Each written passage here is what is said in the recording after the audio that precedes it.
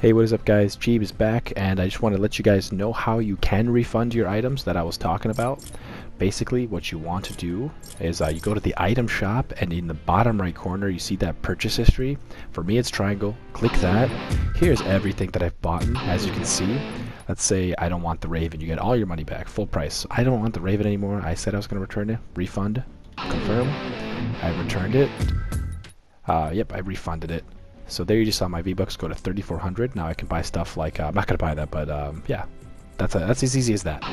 Let's see, like I've bought a ton of stuff that I'm gonna keep. I'm also wanted to return the Disco Fever, for example. There, I returned that as well, and I think that's gonna be it for me.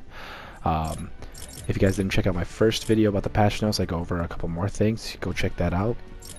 And yeah, if you want, comment down below what you want to return. If you have already returned it, let me know what you returned and what you're going to buy and what you plan to buy. I would really like to hear, and I want to talk with you guys, and I want to get some thoughts. I want to get some want to see what people are returning most of. All right, as always guys, have a good day.